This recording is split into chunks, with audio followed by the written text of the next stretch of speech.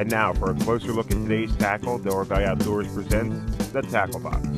For more information about the tackle used on today's show, go to DelawareValleyOutdoors.com.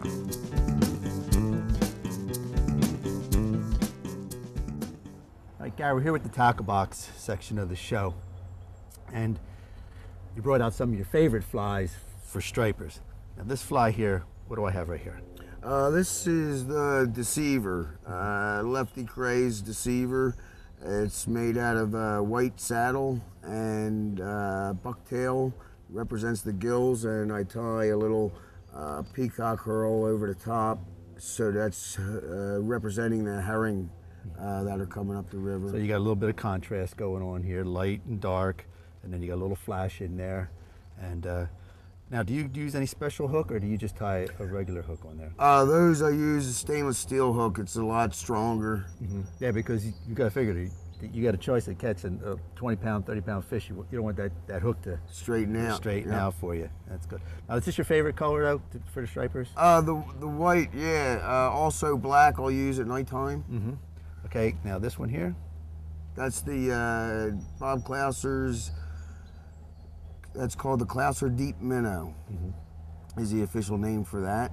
And that particular style there, I have the rainbow flash in the middle, and I also use a silver flash in a different pattern. This one, I believe, he calls this one the Silver Shiner, and the one with silver he calls the Susquehanna Shiner. So well, that's what he started out with. That was the fish eat them, so I like them. Right. Now, any special weight with this that you use on this, or is it just the head that you tie? Yeah, the lead eyes. The eyes will weigh it down, and it also gives it the action where it sort of kicks when you're stripping it, and it also, it dips down, comes back up again. So the lead eyes really give that some good action, and it lets it ride upside down, so your hook point is riding up like that. So yep. And you can drag it right along the rocks, and you'll get snagged once in a while, but it's a lot less weedless. Okay, stripers, they're out there. But you got to talk about my smallmouth now. Yeah, they're fun, man. Because I like my smallmouths. I grew up on this hunk of the river right here, so now this fly here, this is a really neat colored fly. Tell me about this one. Yeah, that's the darter, the Clouser darter, and that is representing the little black, I guess they're sculpins, or you see in the smaller creeks. Darting underneath the rocks. So when they're in the water, they're very colorful. When you take them out of the water, they lose their color. So I remember Mr. Clouser saying that he actually studied these under the water, and those were the colors that were in that, the purples and the blues. So that's a real good fly for smallmouth. Okay, now this is an interesting one, and tell us, what it's made out of too, because I think that's pretty cool thing. That's the Clouser Suspender, and that is made with a lot of silver flash in there, marabou tail, and it's like a bullet head with the sheep's wool. So that sort of flutters in the water real slowly, makes it look like maybe a wounded bait fish or a dying bait fish, and they'll come up and grab that. And this is a pretty, these are very narrow baits, but this is more of a bulk bait too, because when that fills up, it's still going to be a good profile. It breathes, it undulates under the water. So we want a wide profile, but we want our flies to be thin, so they flow through the air easy when we cast them. Right. Got stripers, we got some smallies. Smaller than that, we got these. What are these? They're my shad flies that I tie for shad.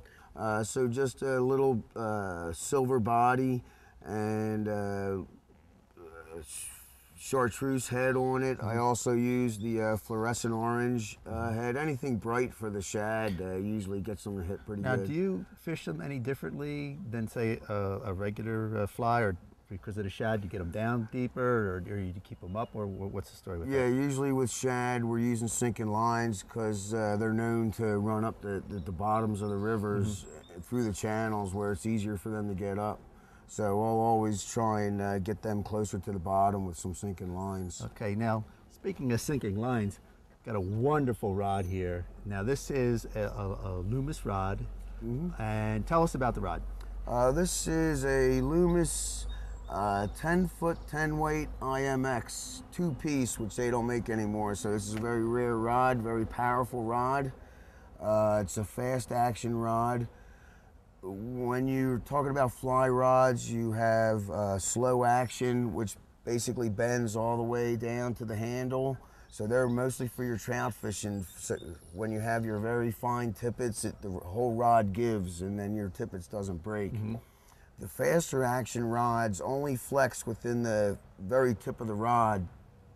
So it's going to throw your bigger flies, and it's going to cast farther also for you. And you need a little something with a little bit of backbone here. If you're hanging on a 20-pound fish, even a 10-pound fish out in that current, you need a little bit of backbone in there. Now I know you mentioned before that you went to the 10 foot to pick up that line and really get it out there and get a good hook set on the fish. The longer the rod, the longer the cast you're going to get.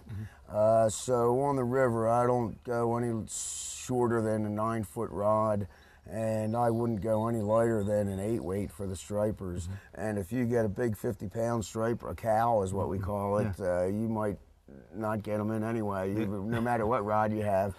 And you mentioned the reel. Just tell me a little bit about the ability to change here.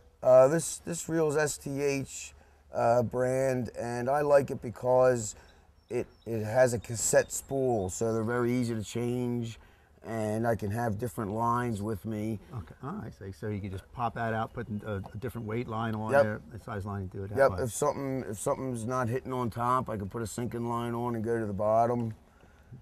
Well, speaking of rods, one of the best ways that I learned fishing from years and years ago was just get myself a little ultralight spinning rod or medium action light.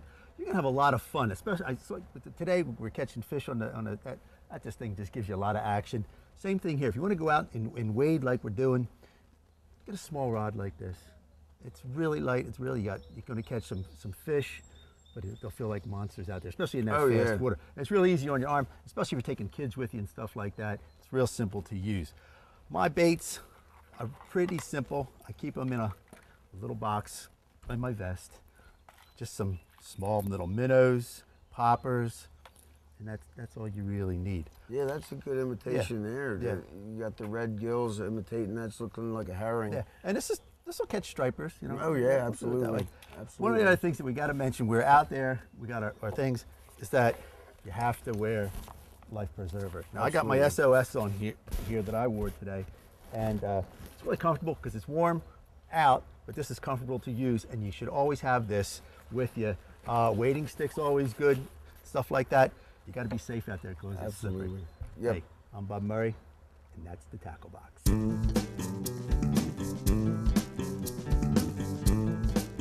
Gary, I want to thank you an awful lot for coming out with us today. I enjoyed the living. I haven't done this in a long time, and I'm really going to get back into getting back on the river wading, fishing.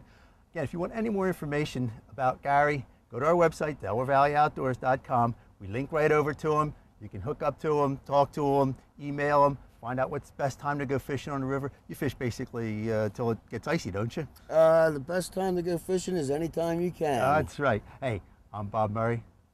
I'll see you on the water.